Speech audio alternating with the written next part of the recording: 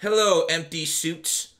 What's this I hear about Madden community members being able to make more than 80,000 coins an hour without putting in their credit card numbers?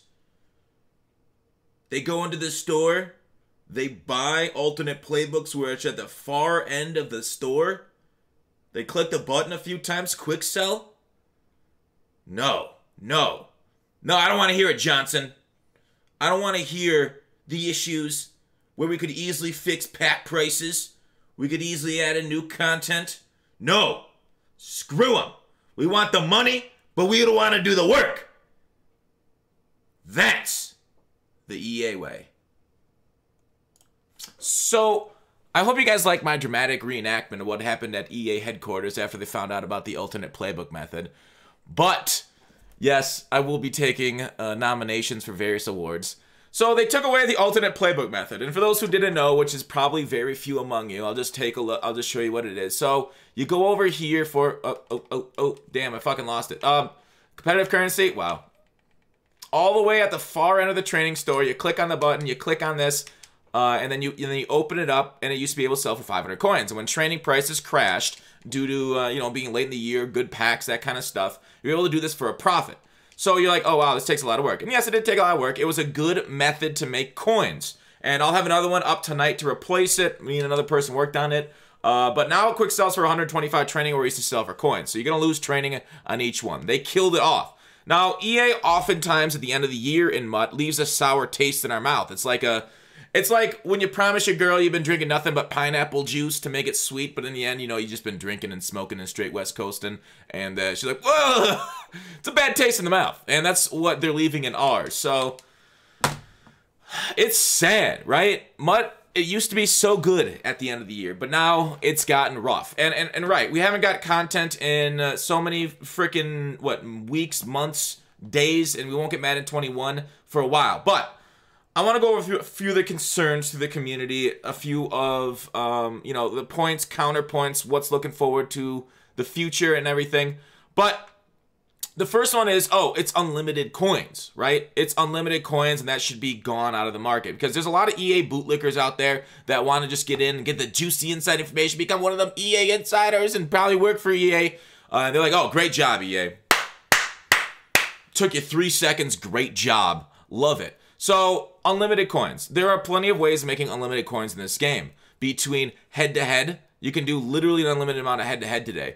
And you can do a literally unlimited amount of almost anything if you actually play the game. So, maybe not solos, there are a limited amount of those, but unlimited amount of head-to-head. So there are ways of making unlimited amounts of coins in the game. The problem that we've seen is the rate at which we make unlimited amount of coins. And with the rate, especially late in the year, right? Late in the year, they should really just kind of let us go at it and generate coins and don't care that much. And we'll go to the main counterpoint in a second. But we're generating these coins, okay? But every week you can generate a similar amount of coins just by doing the solos, just by doing the dailies, just by doing, a little bit of weekend league, get those rewards, John Madden, trophies if you play head-to-head at all. So it's not like it's that big of a deal in my mind. It shouldn't have been something that EA specifically looked at, but they did because of they claim because people are getting stuck and on a load screen, and they didn't want to have their customer service. And here I'll bring up a tweet I had about that, about somebody getting stuck on too many unopened packs. So here it is. So here's the problem, and there are a lot of people making a lot of mistakes in the community, and you do got to feel sometimes for EA help having to deal with these people, even though EA help is oftentimes not a help, at least in my, I would say, limited use of them. So I've mentioned it about a dozen times. You've seen me on stream, YouTube say, hey, don't let your unopened packs get insane, okay?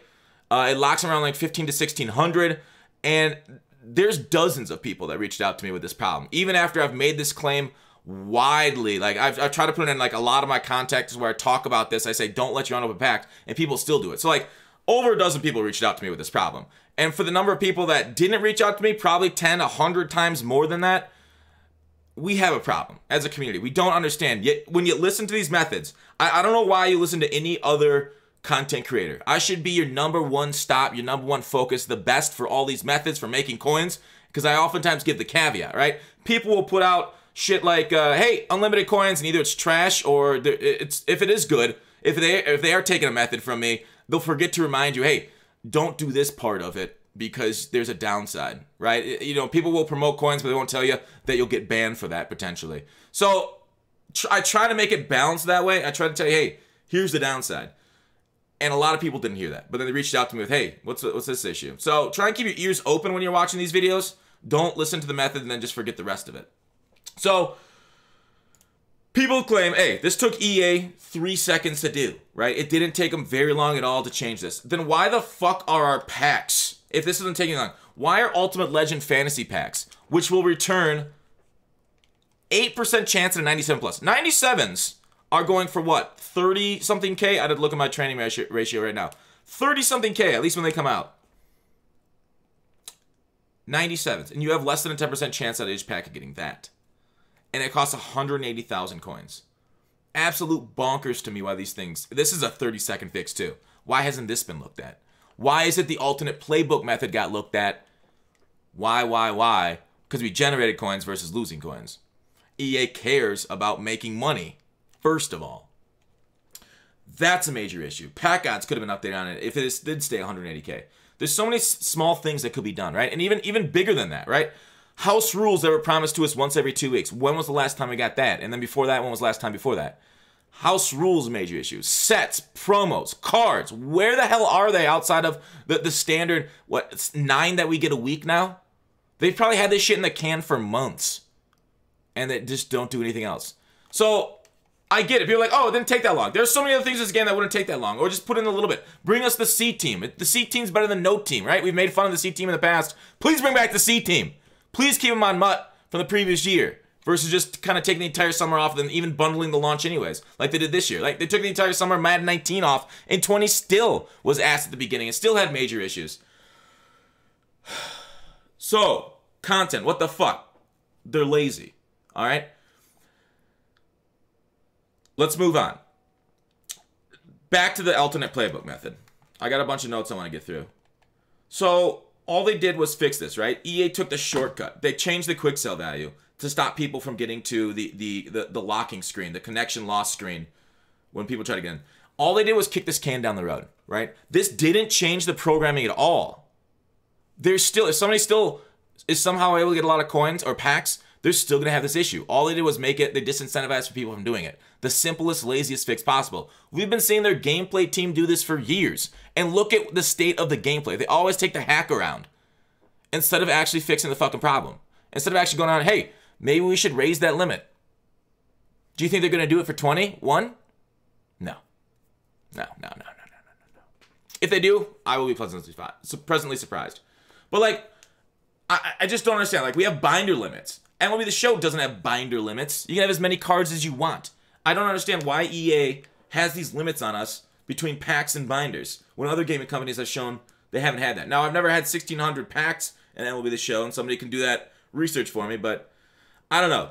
We're probably going to run into this issue down the road at some point. I know Marksman ran into it earlier this year with Presence. He got kicked out in connection loss, and they stole all his presents from him. And that was a huge L from him, even though he's on PC, and so coins don't really count there. So they didn't really solve the issue at all. They just kicked it down the road. And here's the thing. Even with this, even with that, even with people having to go to EA help, I mean, technically EA doesn't need an excuse to take shit away from us, right? EA doesn't need anything at all. So, on that sense, for people being dumbasses, because I've seen it, I saw it live. I am willing to give them a little bit of a break because people did a lot of dumb things no matter how many times I warned them. And they still kept doing it. One thing I will say, moving forward, you know how people, I saw a lot of people making this argument about coin making methods inflating the price of golden tickets, right? A lot of people are like, oh my god, the color rush method, what the fuck other method do we have that time? Those are the reasons why golden tickets are so expensive. So this great coin making method, what, 80, 90K an hour, sometimes less, sometimes more. It really inflated the price of these golden tickets. I just want to throw in a jab saying, oh wait, maybe they didn't. Maybe they didn't inflate the golden tickets. Maybe it's EA supply and demand that does that. That has way more effect on the market than these things. As long as they're not... See, like the rate at which you're making coins is the problem. And the rate at which we made these alternate playbook coins was not an issue, in my opinion. Because it just wasn't fast enough. It did work. It was very nice. It was boring. I didn't do it. I hated it. Lamar meant... Like, this, remember this card was like 6 million coins? Now it's under 1 million. So supply and demand, and the supply of the card needed to go up, was the problem earlier in the year, not the coin-making methods that we had. So, but on a counterpoint, how much did this affect the market? How much did bots and people doing this and macros, right? How much did that affect the market? Will training prices collapse because now nobody cares about training at all, right? How many more cards do we need to power up? How much more training do we need to do? Will it go lower? Probably. Some other methods will work now that training goes even lower since this method is gone. Some like beer tea methods. I got a B tier method coming out later tonight, like I talked about earlier, or at least I think I talked about. I don't know. I don't have a good brain. So how much will training collapse this week if we get fat packs again because nobody's gonna be buying it for the playbook method? I don't know. I would expect maybe a little. We'll see if it has a larger impact on the market or if the cycle continues where 96s go down to like, what, under 15K, then boost back up to 30K later. So it's a sell day today. Definitely sell off your binder today. And we got a little bit more to go. But, so, interesting. It does have an effect on the market, but it doesn't have as dramatic effect on the golden tickets like we thought. It's kind of like, I don't know. There's so much that goes into economics here and prices and fluctuation and people, the velocity of coins through people, the people at which they beat challenges, get new challenges in the game that brings out coins, coin-making methods, all that stuff. We'll see what prices do this weekend. Also, GMM, they're streaming again Thursday, so look out for that. Just want to let people know on that. So yeah, I want to go back to bots and macros, right? As people were able to make bots and macros. People blame that a lot. I should have addressed this earlier in the video, but we're getting to it eventually. So here's a video I found that a YouTuber posted of people doing the method through a macro where they just hooked something into their computer and they hooked it up to a controller. Now, the engineering and ingenuity to do this, it's kind of important. This is from Swift, by the way.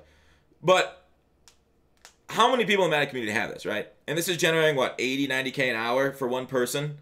It's kind of intense, right? This is a tough setup to do. It's more on, like, PC where it's easy to automate it. That's a problem for these kind of things. And here's the thing. You won't be able to stop people putting shit into the controller. They do the same thing in head-to-head right now. People are doing the same thing, loading in with 60 overall teams and playing out the game by hitting a few buttons. People are able to DC glitch. People are able to pause glitch. Now, the issue isn't the method. The issue is the bots. EA needs to be diligent on their security. They need to be able to stop these people from doing this because people are going to take advantage of any system. So blaming the alternate playbook method for the botting problem in Madden is backwards. The botting problem in Madden needs to be taken care of so that way real players can take advantage of systems like this. And that way you kind of don't screw over your real players. But yeah.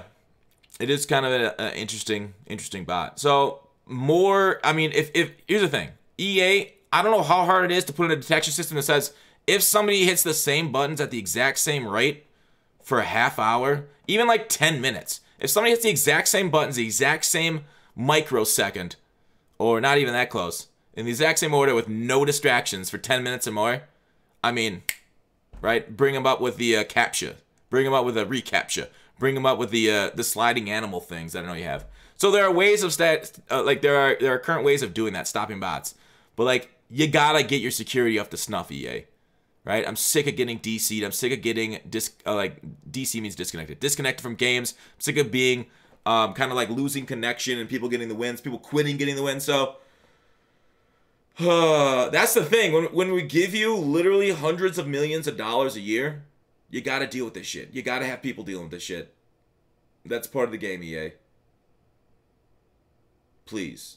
Please fix your bot problem. Let's see if I have any other points that I wrote down that I want to talk about.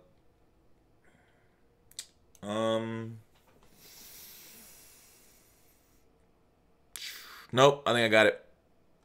Like I said, take a look at for tonight for Market Tuesday for another loophole. All right. Let me know what you guys think in the comments. See you tomorrow or tonight.